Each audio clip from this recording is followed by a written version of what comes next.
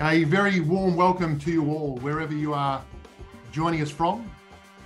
This is Foundstone Conversations, and I'm Andrew Bird, your host for today. We'll give it a couple of minutes to let everyone file in. It's we've had some interesting registrations from all sorts of different countries, so it'd be actually great to, in the chat, if you could jot in there where you're joining us from. It could be somewhere in Australia or New Zealand, or it could be a very different part of the world. It could be North America, India, etc. So it'd be great to, in the chat, if you could jot down your name and where you're dialing in from. Scott, Melbourne, welcome. Auckland, Brisbane, Monique from Sydney. Hello, Monique. Argentina, there was one. Argentina. Fran, welcome, Fran, Argentina. Philippines. Tweed Heads, beautiful spot, Jack. Andrew, another Andrew from Melbourne, welcome. Pierre from Vietnam, very warm welcome to you, Pierre. Yes, yeah, great. Lovely spot. I think we had about 13 different countries in the registration, so it's wonderful. India, very warm welcome to you. Sarah from Melbourne, very warm welcome to you. It's the beauty of Zoom, isn't it? Webinars. There's some downsides, but there's plenty of upsides. So, and Maria from Mexico. Oh, Maria, welcome. Very warm welcome. Maybe if you could put in there what times. Yeah, Mexico's around about 6 p.m. There you go. Yeah. Thank you for joining us, Maria. Looking forward to having you part of our conversation. 7 p.m. There you go. You're spot on. Oh, sorry, there now. I hope we're not interrupting your dinner time. And 5:30 in India. Well, thank you very much for making the time. That'll be AM. There you go. That's a very early start. So wonderful you can join us. AM, yes. It's a nice early start. So that's how I know the times roughly around the world now, because with these Zooms you need to know. Yes, you've done a few. Sort of thing. Graham's joining us from Sydney, and Claire and I, who we'll introduce in a second, are from Melbourne. So Claire's in CBD and I'm in Bayside. So very good. Well, I think we'll kick it off. Still rolling in there. I notice you've got 38 at the moment and more to come. Sorry. Yep, not a problem. We'll give it 30 seconds or so, I reckon. Welcome, Joanna from Melbourne. Great that you could join us. Welcome, Con. Welcome, Sue, Monique, Victoria from Sydney. It's a few from Sydney there, Graham. Oh, good. And Steph from Brisbane. Amazing spread. Absolutely. Very good. So I think we might kick it off. There's a few more joining us as we go along. So again, a very warm welcome to you all to our live webinar today, why strategy should be discovered, not developed. And before we introduce our guest today, just a brief bit of housekeeping and to set the scene. So today's we really want to make it conversational and interactive. We've all no doubt attended plenty of webinars with many slides. So today is the only few slides we have is this one you can see now, and then one or two at the very end with some educational resources that we'll be sharing. So we'd love for you to contribute with questions in the Q&A function or the chat. I might introduce Claire. Claire, welcome. Claire's from Foundstone. She's going to be manning the chats and the Q&A. Hey, Andrew. Hey, everyone. So feel free to put your questions into the Q&A feature or into the chat function there, and Claire will pick that up. So in terms of setting the scene, just before we get on to introduce Graham, Foundstone Conversations, we've been running this for a couple of years now. We're really about having raw, unedited conversations on all things strategy. There's a lot of textbook theory out there, and perhaps complicated frameworks on this mystical topic of strategy. So we're having these conversations to really cut through a lot of the noise and bring on guests such as Graham to share their own lived experiences and their own real life stories. So it's essentially about a genuine community where we want to share perspectives. We've launched a YouTube and a podcast series, which we'll share if you wanted to join that conversation at the end, and a few more educational resources. So without further ado, I'd like to introduce our special guest today, Dr. Graham Kenny. Very warm welcome, Graham. Oh, thanks very much, Andrew, and welcome to all the people who have got up early or stayed up late. Really looking forward to this session. Thank you. Fantastic. It's great to have you on. So just a brief bit of context of Graham to our audience today. Many of you would have known Graham from some of his articles out there. Graham is really known in Australia as Australia's #1 author and speaker. Most of you probably would have seen many of his articles from Harvard Business Review. I think when I first saw a few articles from Graham many years ago, he caught my eye in terms of how practical his writing was. He gets to the point pretty quickly, and a lot of it is based on real life stories. So today we're going to be hearing a lot of them, which is going to be really interesting. Graham has been a professor of management in the universities across the US and Canada. He's written 5 books, which we might hear a bit more about today. And as importantly, he's run various businesses across the US, Canada, and Australia. So brings plenty of real world experience. And I think having those 3 different perspectives, the academic perspective, the real life perspective of running organizations, and also now running consulting and education really is a unique thing. Graham currently heads up Strategic Factors, a management consultancy based out of Sydney, and also KMS Education, who are specialists in strategy education. And there's a few resources we're going to be sharing at the end as well. Graham's really accessible on LinkedIn. You might have seen some of his posts on there. So I know he gives back a lot to our community. So thank you again for that, Graham. No problem.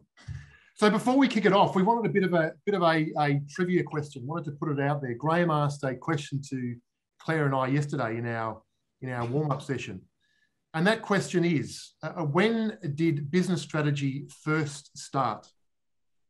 So when did it first start? You could start with the decade, or you could have a crack at the actual, this specific year perhaps. Now, no Googling.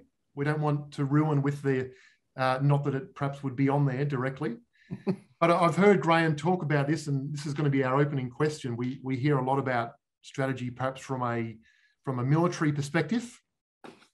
Here we go. Stephen, from the very first, with the first business, the first caveman traders. There we go, Jack. I like that. We could read into any kind of timing with that, couldn't we? We probably hear a lot about strategy, the broader strategy from a military perspective, but it's going to be interesting to hear from Graham a bit more. From Scott, his guess is the 1920s for the theory, which is interesting. And I suppose, if you separate the word strategy out from business, perhaps that could go back a bit further. So as those answers coming in, Graham, we might kick it off with that question to do a bit of a scene set. Yeah. It'd be great if you could just tell us a bit about, from your perspective, for when it all really started. Well, it wasn't with the caveman. And I am talking about business strategy, not strategy, because strategy itself goes back to the caveman. But strategos is a Greek word meaning strategy. So it goes back at least to the Greeks, and the Romans had a few ideas about strategy as well. So the idea of strategy, it really is married with military strategy. But when we come to business strategy, it's not the 20s, not the 30s, not the 40s, not the 50s, but the 60s, which surprises a lot of people. And in fact, I can give the exact year, 1965.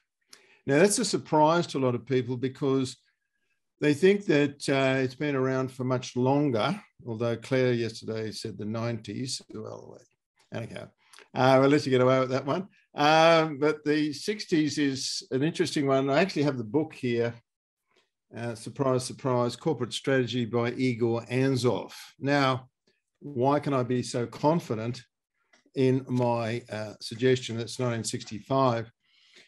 Because it's backed up by someone called Professor Henry Mintzberg, who is at McGill University. And he wrote another book, which I just happen to have here, called The Rise and Fall of Strategic Planning. And in that, he called this book, Corporate Strategy, the Crescendo, because it brought everything together in a formal way. And that's quite surprising, actually, for a lot of people, that it's probably less than 50 years old. Now, what I'm talking about here is bringing it together as a codified method. So there you go. It's 1965. There you go. Fantastic. I wonder if, I'm sure Google wouldn't tell us that. So no, I haven't told Google. That's the problem. You see, they don't know. Well, thank you for sharing that. I think it sets the scene nicely. So our main headline topic that everyone's signed up for, why strategy should be discovered, not developed. We had a couple of pre-questions, actually. I was talking to a guy and he said, is this, when we're going down to the discovery route, is there going to be some self-help here as well? So who knows? But it certainly is in the context of business strategy. Yeah. So in conventional terms, Graham, I personally was led to believe, and perhaps a lot of the conventional stuff is still around, strategy needs to be developed or created. But you're bringing a bit of a different perspective today in terms of strategy being discovered. Can you tell us a bit more about that?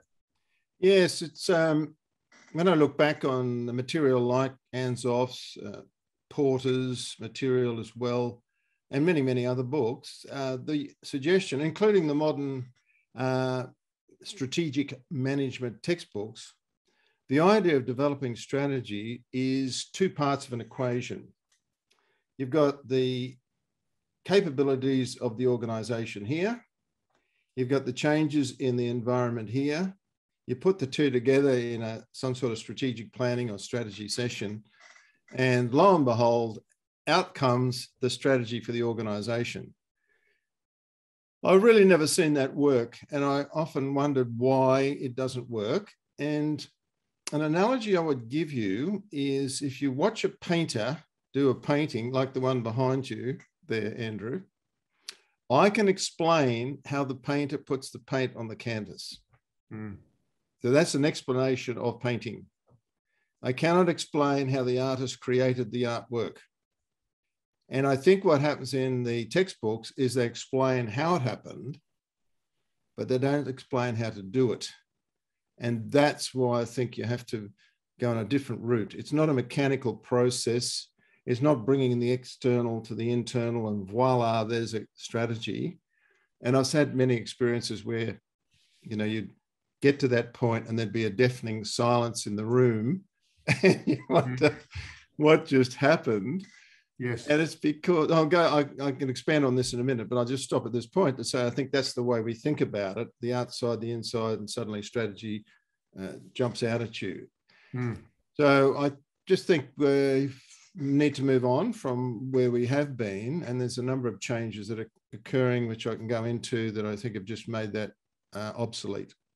Yeah, that's really interesting. And can you tell us a bit more from your experience, coming from those sort of three varied experiences, from an academic angle, from, running organizations, and then from a, now running education courses around strategy.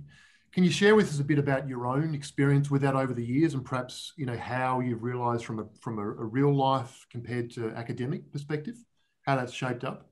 Well, I think how it shaped up for me, and this is all I can talk about, is that in the academic era, which is about 20 years ago, when I stepped out of being a professor of management in the US, came back to Australia, you're really working off textbooks and case studies, and that's your knowledge.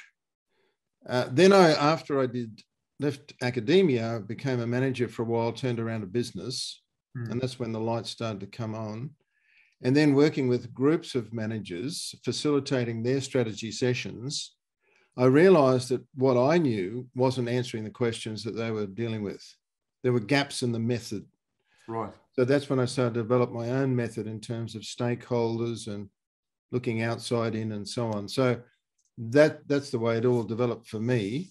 But it's the inspiration comes from having knowledge of the theory and then running into situations where you think this isn't working. It's not answering the questions. It's too complicated. There's too many terms, all that sort of thing. Yeah. Okay. And so, from the organisations that you have seen in the past and you work with now, what's the general trend you're seeing, Australia, globally, around organisation and business leaders actually really understanding that concept? Are there still the majority still perhaps on the conventional side, or is it shifting slowly or more quickly? It's hard to generalise when you haven't done the sort of survey across the globe. Yes. But I would say it's more the conventional way. And by the way, I've only sort of come around to this view recently, and I've come around to the view because I think there's so much change occurring. If you go back a little bit, if I can just go back a little bit to 1965, when Anzoff wrote his book, computers were new on the scene. We think of the 60s as a time of massive change. It was socially, but it wasn't technically or technologically. Computers had come on the scene, but they were data processing machines. They processed accounts and so on. Nothing like what we've got today. The power was lower. They didn't have the connections and all that sort of thing. So when you look at today with new business models, startups occurring everywhere, social media, and all these things that are happening, including this pandemic, when you get a group of managers together and say, well, where do you think we ought to go? Because that's the development approach. Let's get in a room and knot this out. There's usually a deafening silence. And it's because they're working all the time inside the organization.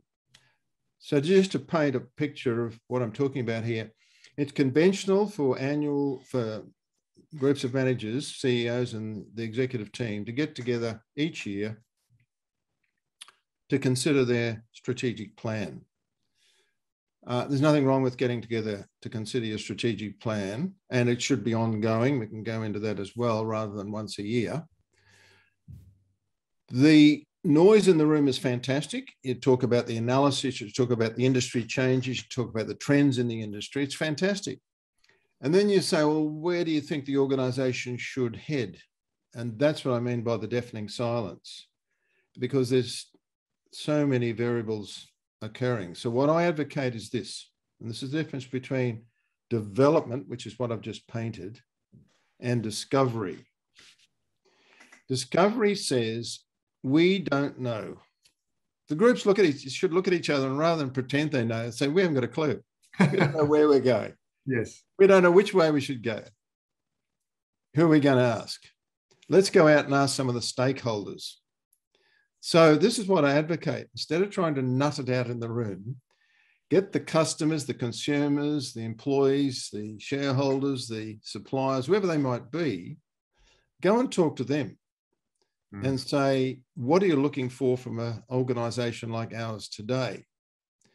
And listen to what they say, collect it. I've got, forms that I use in terms with clients to collect this stuff.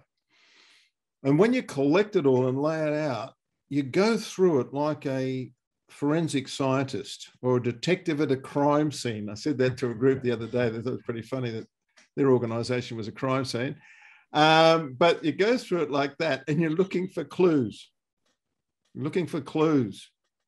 And you do find them. You just got to believe in the process. You will find clues. And the clues can be suggestion about a new product, a change in your service. It can be the emphasis on one thing versus another thing. So that's what I mean by discovery, going out there and doing it yourself, asking the questions, rather than sitting inside a room and developing from, as a group of executives. And that's a total mindset change.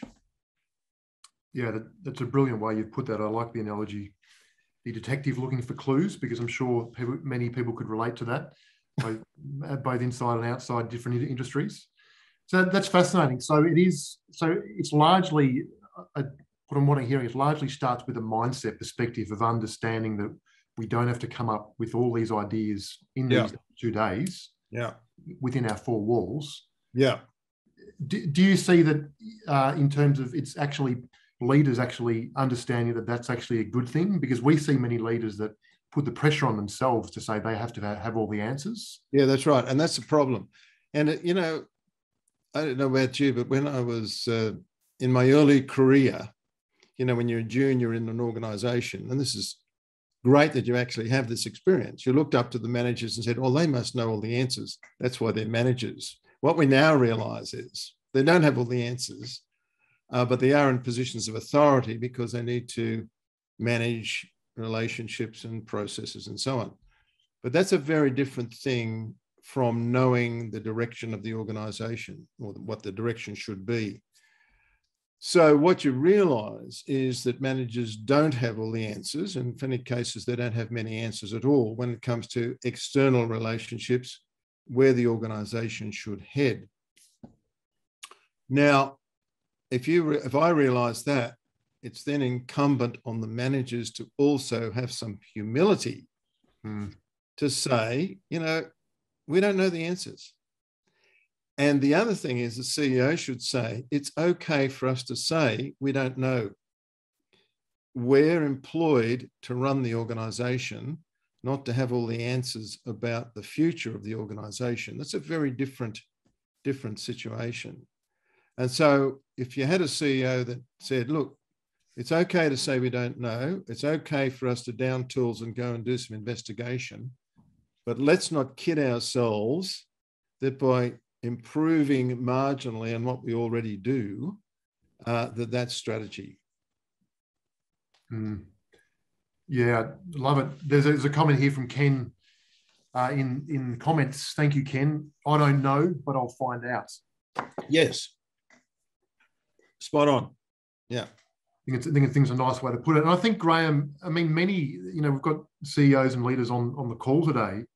And from what we see in terms of is, like you put it, having the humility that we don't have the answers is a really refreshing thing to hear off someone like you, because you've got the academic background, you've run businesses, you're now running the education.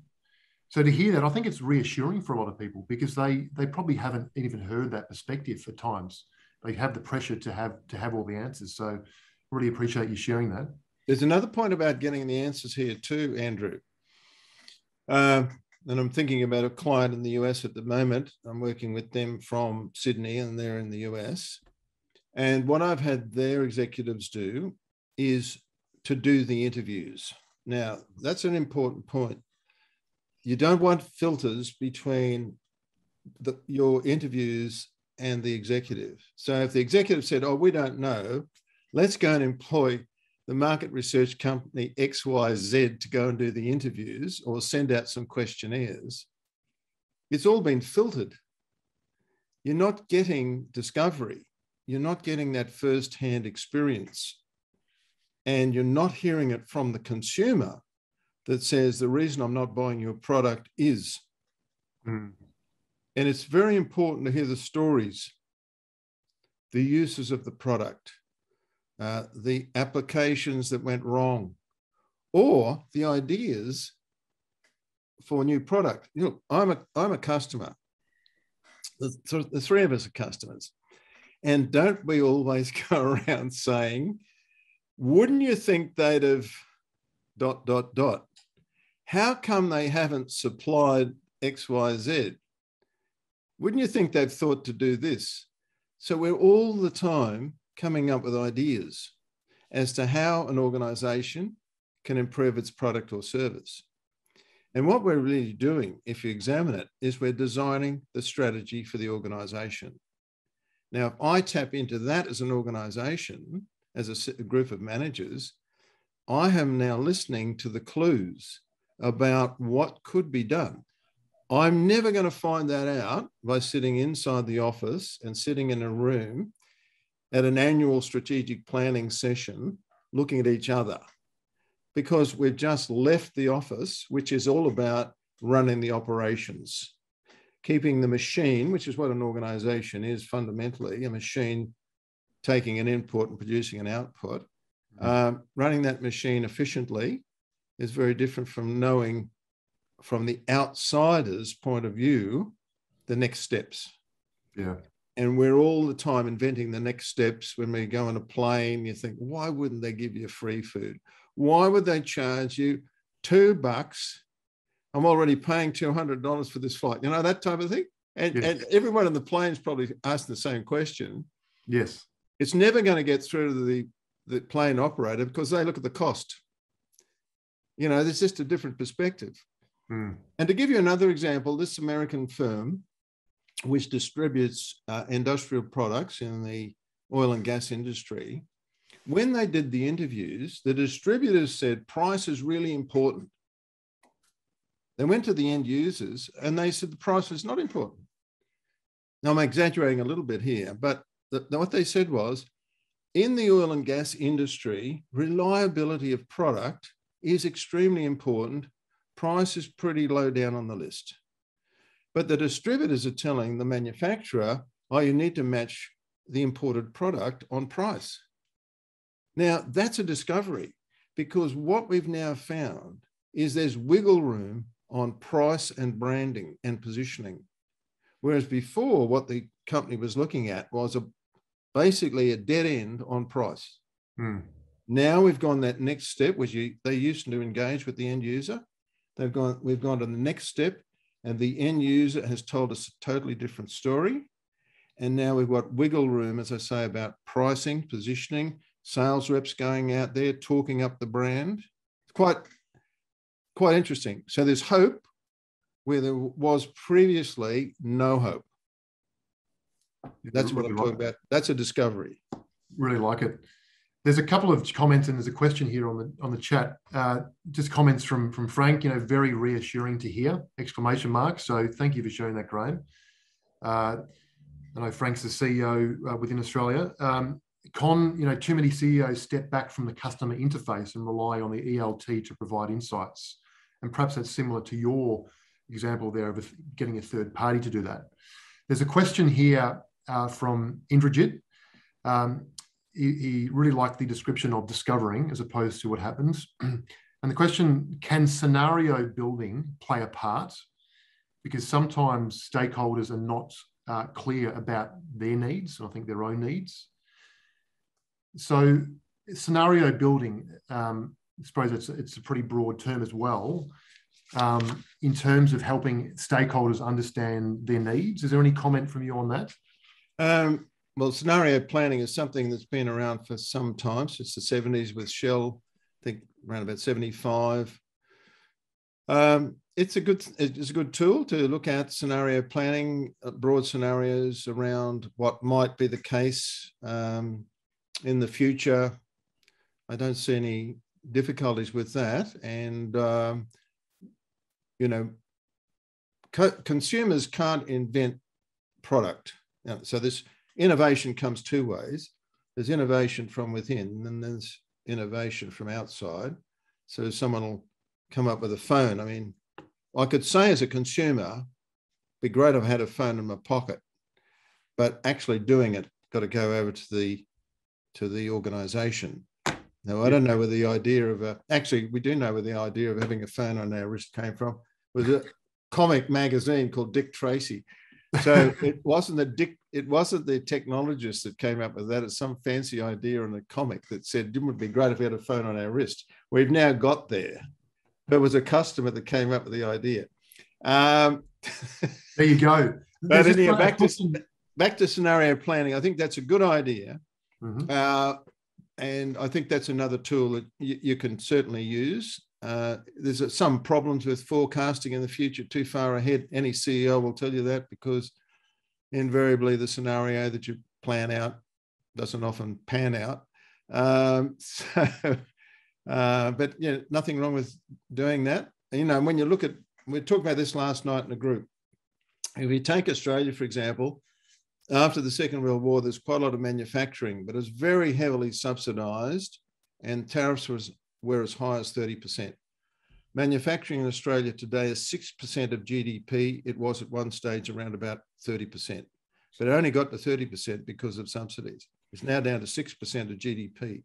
And a lot of people in manufacturing are wringing their hands and saying, okay, well, what are we going to do? How are we going to get manufacturing back up to that level? Now, I don't think it ever will. What's going to happen, though, and this is scenario planning for you, is we've already seen where the money's coming from is from digital. And we have some of the unicorns in Australia that are making global impact. Afterpay, Atlassian, Canva, and all these. We've become now a centre for a lot of these innovations. And that will go through its phase, and then there'll be another set of innovations which will be coming on with different forms of computer processing and so on. So, yes, I think scenario planning is a good thing to map into that. That's broad range, where are we heading? But often what I'm talking about really is much more sort of 3 years, Yes. 3 to 5 years, which is what we normally do in these sessions. And I think, you know, the idea of sitting in a room as a group of managers and thinking you've got the answers, it's gone. Yes. Very good. I'm going to derail my own questions because there's some good Q&A coming in, which I might ask now, if it's okay, Graham. Perfect. Jonathan here, I know he's a CEO in Melbourne. He's asking a question. So I concur that we don't have all the answers. Keen to hear of some approaches you might have used to secure the answers from your team around you.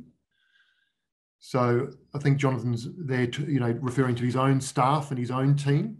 So would you have any comment on that? I think anyone within an organisation, whether they be the CEO, senior executives, or further down in an organisation, is still within the organisation. And that's an impediment, because you do lose that ability to look at the organisation outside in. And now I'm not talking about process improvements here. What was it, Frank, was it? It was Jonathan. Jonathan.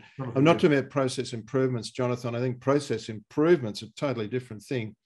This is where you would ask people, do you think we can improve the efficiency of our manufacturing, that type of thing? Obviously, that has to come from within, and we should be asking people for suggestions in that respect. I'm really talking about changing our competitiveness, which is about quality of product, customer service, range of products, price, etc. So those are the sort of external things that I'm talking about here. But I reckon as an executive, and I think probably most people would agree with this, that after about 3 months within an organisation, you cannot see it the way the outsider saw it. So when you first join an organisation, look around, you think, why are they doing this? Why are they doing that? How come they're doing this? And then after 3 months, you think, well, that's the normal thing. You've lost the ability to see it from outside in. And so you've got to get that perspective renewed all the time.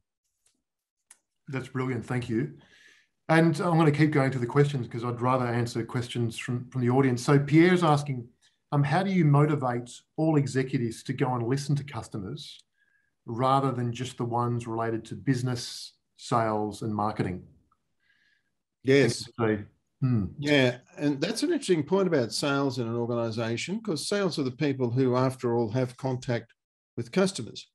My daughter's in sales. And so I see that she's all the time preparing proposals, and they're looking at targets and how they're going to get the numbers. So it's very much about having a product or a service and then trying to meet targets. So it's limited in its ability to be far-ranging in terms of the future. It's more about how can we get the targets about what we currently do, whereas what I'm talking about is, and that's a good thing to do, I'm now talking about where should we be in some years' time? How should we design the organization in order to get there? And that's when I say you need to go outside. So there are functions within an organization that are more customer facing than others, but wouldn't it be great if the HR manager went out and did some interviews of customers? Wouldn't it be great if, the finance guy had to go out and sit down with consumers and say, how do you really use this? Because some of these people haven't actually met a consumer. Well, so yes. I think and that would bring a lot of interesting conversations around that table.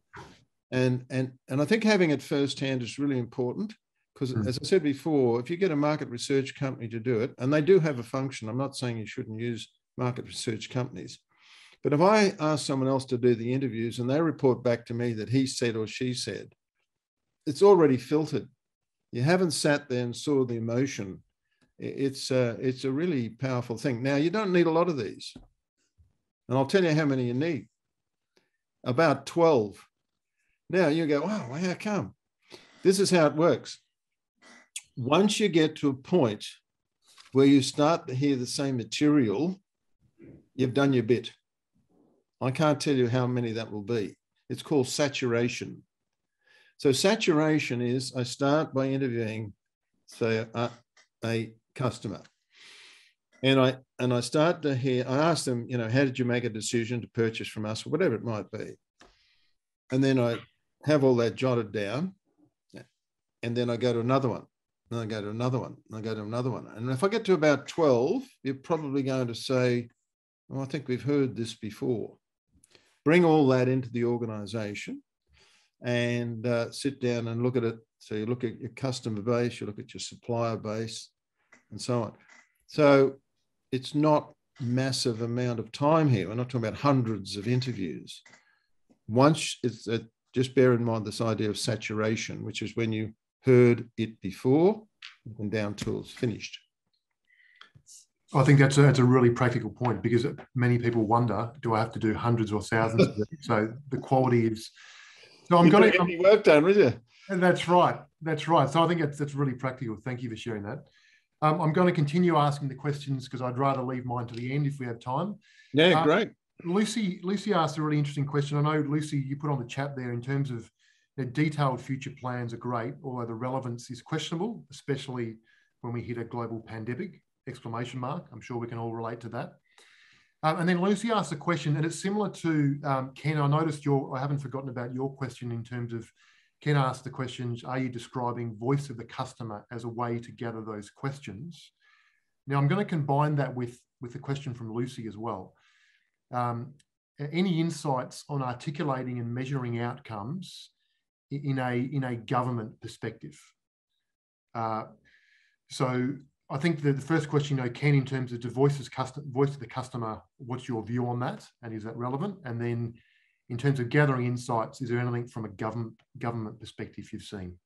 Well, let's deal with the second one first, because I'm not quite sure what he means by voice of the customer. I know the term. I'm not quite sure what he's referring to there. But Lucy, was it in government? Yes, yeah, Lucy Smith. Yeah, Lucy.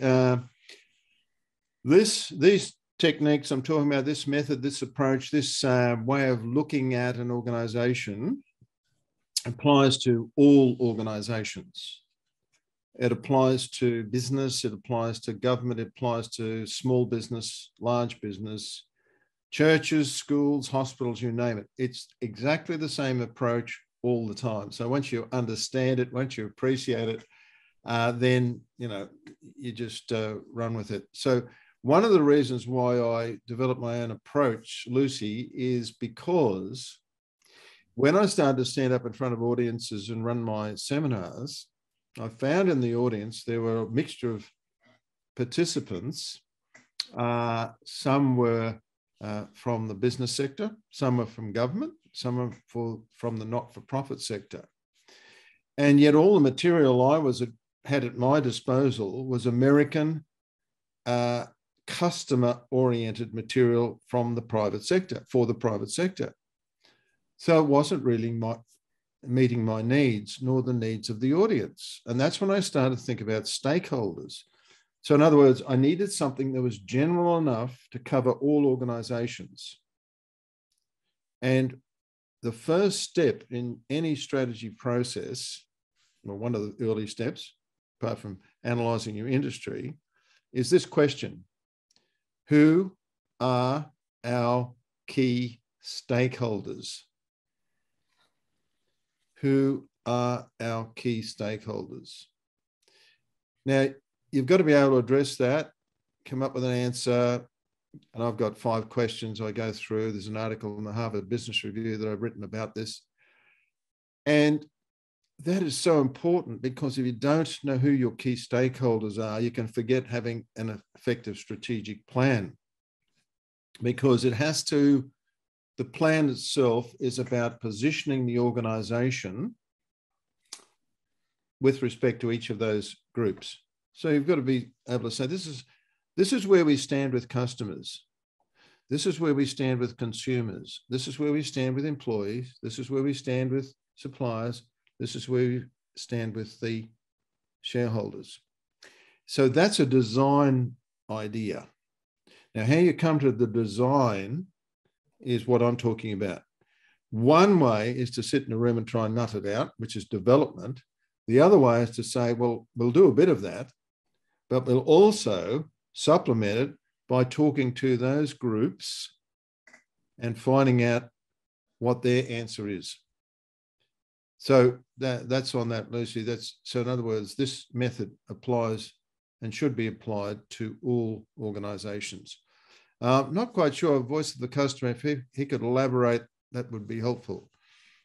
Oh, I think Ken's just reading the chat there. Ken said voice of the customer is in the US as used at one time by the US PS and is a channel which the customer base can communicate directly with the organization. You've already dealt with some of this, so thank you. Okay.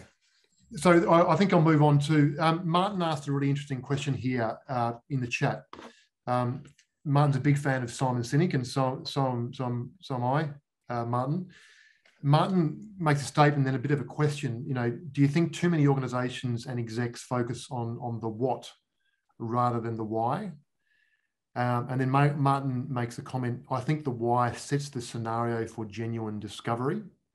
And I know, Graham, you're speaking on, I think you mentioned on purpose to an organization in the US next week or the week after. So was there any comments in terms of, the why in relation to the discovery aspect? Yes, the why. I'm smiling because there's a lot of stuff out there on purpose. I've got about 5 books on purpose. I've written 2 articles in the Harvard Business Review on purpose. My most popular article of all, surprisingly, is about purpose. And the idea of purpose it's a little confused, actually. I'm sort of hesitating a bit here because I don't think we've got this quite sorted out. So some people say that your purpose statement should reflect what you're providing to your customers.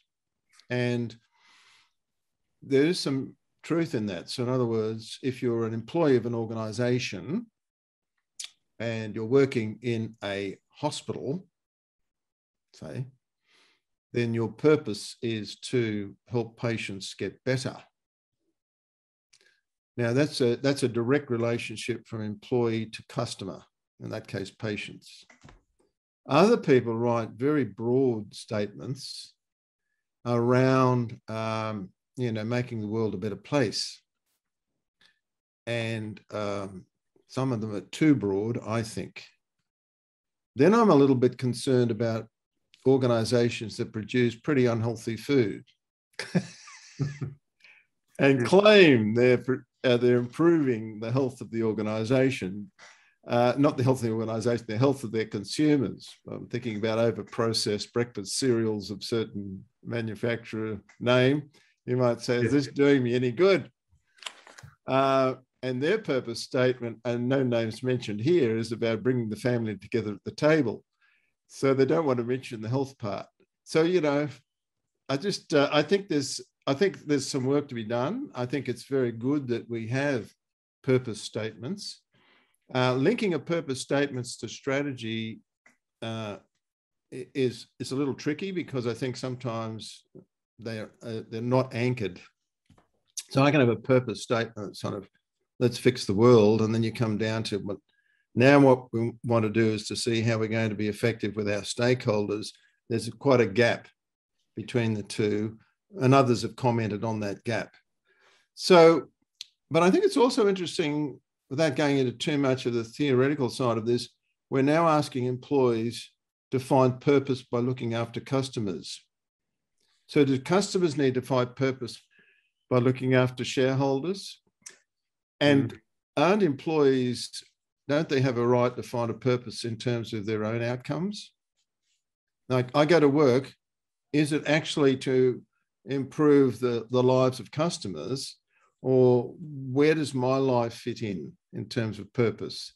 So I think there's this corporate purpose. I'm talking around the subject a bit here because I think it's a subject that's I haven't quite... It's helpful, Graham. Thank you, yeah. I haven't quite sorted out, and I do see a lot of it out there.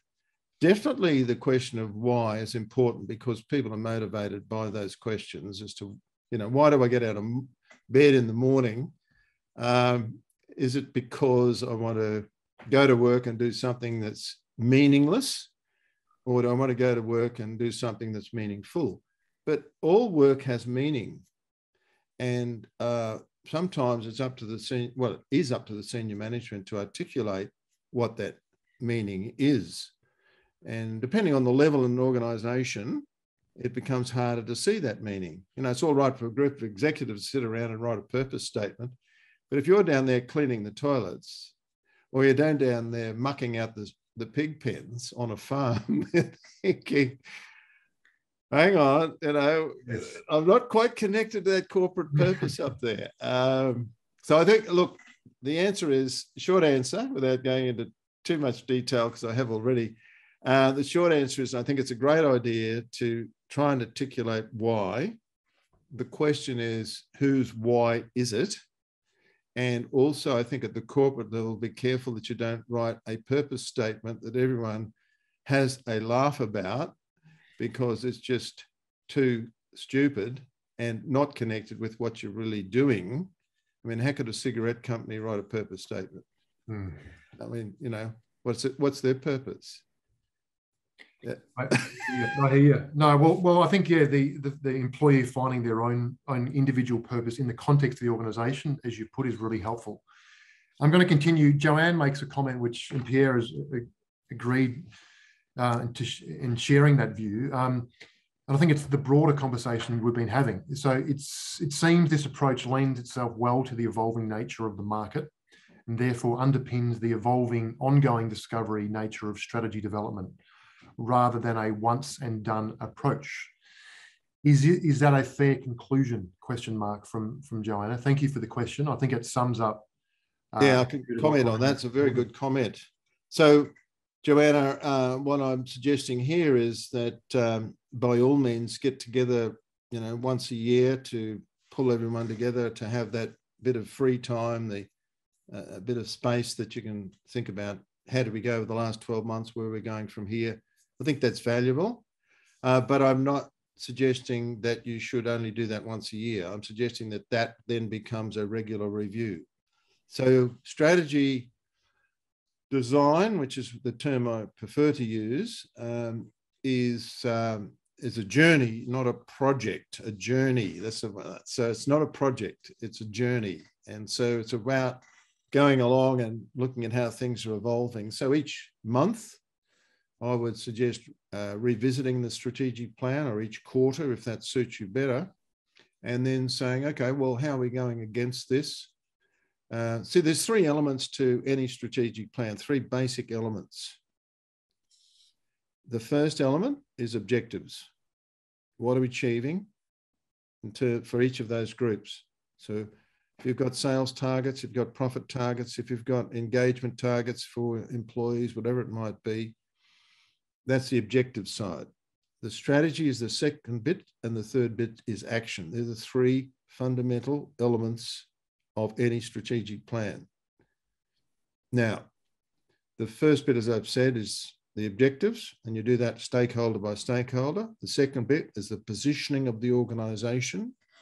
And the third bit is the action, which is what people are going to do to implement those positions. And that's how simple you can make it.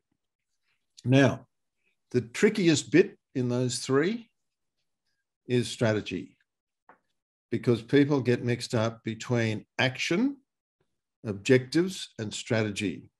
So objectives are what we're trying to achieve as an organisation. I always have to put that in. Actions is what we're doing as an individual to implement the strategy, which is the position of the organisation. People mix up position of the organisation with action, and then they end up with no strategy. So to give you one example, Bunnings is a big hardware chain in Australia. They've got big warehouses. It's like Home Depot in the United States. And they say their position on price is they will not be undercut on price. And that's a position statement as an organisation. There are other position statements that you can see in terms of service or quality. You know, Toyota is very clear on quality, where they stand on quality. And it doesn't matter what it takes to maintain that quality. If it means recording 3 million cars, they will do it because they will stand on that. So this is important that you have that. Where do we stand as an organisation on quality, on service, on whatever it might be? And that's for customers, but you've got to do it stakeholder by stakeholder. And when you've mapped that all out, that's called a strategic plan, but it's not static. Very good, thank you. I'm conscious of time. I think we'll maybe probably one or two more questions, and we'll finish it up.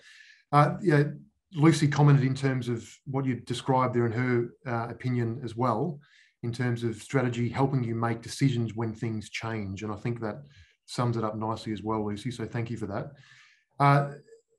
Joseph here asked a question, a bit of a statement as well. What you're explaining sounds similar to design thinking applied to strategy in a similar way. Do those methodologies apply across the discovery process you're explaining? And are there any differences in your view from a design thinking perspective? Yeah, I think that's a fair comment. And design thinking, though, does tend to draw on the participants within an organisation. So you have a group coming together and all the various methods that you know from design thinking. I always think that's a bit limited because, again, you're appealing to the participants within an organisation. There's so many techniques for drawing out employees in these methods. There's actually very few techniques for doing it externally, apart from sitting down and having a conversation. But when I do it, or clients do it under my supervision, if you like, they have a form that they talk the respondent through. So it's not just having a chat. Yeah,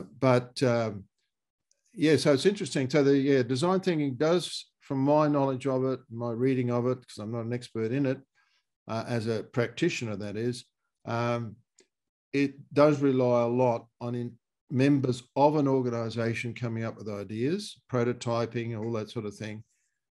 That's where I think its limitations lie, that you're still relying on the internal participants of an organisation to come up with new ideas. Yeah, fair question. I think if it is applied just to that, there would be a limitation. I know Claire's done a fair bit of work in that field, and so have I. In terms, if it's applied externally, I think with the principles that you've talked about, I think it can be quite powerful. I think I'm going to finish on a question from Stephen. It's more of a practical question because I want to get to it, and it's been sitting there for a bit. What sorts of questions should you ask of partners as opposed to customers and shareholders. Now, I know you've talked about the broader stakeholders, but is there any comment specifically on partners? Is that partners in terms of other organisations, or are you talking about partners in a partnership? I believe it's partners in terms, I would interpret that partners in other organisations which you partner with. Yes. So, okay. So the same sort of questions. They're the same questions, really. In fact, I think you could look at it this way. All stakeholders are partners. You know, it's a two-way street. So this is, you give something to the customer, you get something back. You look after your employees, you get something back. And with partners within a sort of partnering arrangement, within a inter-organizational partnership we're talking about here, each one is looking for something. And to work out what they're looking for is very, very important. It's the same with performance measurement, which is another field that I work in, as you know, Andrew. As I say, performance measurement is about a two-way street, and measuring performance is measuring relationships. Strategy is about relationships, and it's about getting the best you can out of those relationships, but it's two sides. It's not one side. So if you don't give the customer effective service, proper quality at a good price, they'll go somewhere else. You've broken that relationship. Mm. But if you get the relationship right, you grow and prosper. Beautiful. I think that sums it up really nicely. So thank you. I think, Claire, if we could just share the last one or two slides, if we could, conscious of time. Graham, thank you for sharing a lot of those real experiences. And I think we've just started to warm up, haven't we? So I think, we're looking to have these ongoing conversations. I think even make them more interactive. So we wanted to finish in terms of some of the resources and things you can turn to. Again, this is probably a bit of a plug, to be honest, but it's really more resources, genuine resources you can turn to. Graham's organisation, KMS, strategy training and different training around strategy as well. They're holding strategy masterclasses starting on, I think it's the 14th of September, Graham. Yes, that's right. And so they're running on Zoom remotely, accessible anywhere across the world. And as you can see, some of the dates there, both locally and the US, Canada, and UK. So feel free to jump on to kms.com.au. The landing page is there with all the details. I've attended those courses last year. I got a lot out of them. Very practical, interactive questions, perhaps similar today. So I'd highly recommend it. And from a Foundstone advisory perspective, we've launched a Kickstarter recently, and the Kickstarter is really around giving you some IP and some ideas, covering a lot of the principles of Graham. Actually, we've learned from Graham over the last couple of years, those principles that help you, start to kickstart some of these things in a very, very targeted way. It's not the big bang starting again. So you're able to access them through that link there. So Graham, thank you very much again. I think Claire was going to put your email there is on the screen. The LinkedIn, I know you're very active on there. So if you just type Graham Kenny into LinkedIn, you're there. I think you've got about 13 or 14,000 followers. So you're very active on there. And then of course our details on there, the chat. Thank you, Claire, for putting that down. Well, so thank you, Andrew. I just want to thank you and Claire, but particularly Andrew in the case of getting in touch and organising this. Has been terrific. I've really enjoyed it. Thank you. No, not at all. It's been wonderful. And I think lastly, let's land on thank you for the audience, people dialing in from all different parts of the world, different time zones, very early, very late. So a really warm thank you to everyone. And the questions have been brilliant. There's one or two we didn't get to, so I think we can answer them directly to those people, or I think we might be having a next session. So everyone have a great rest of your day, your evening, your morning, wherever it might be, and stay safe. Thank you. Thanks a lot.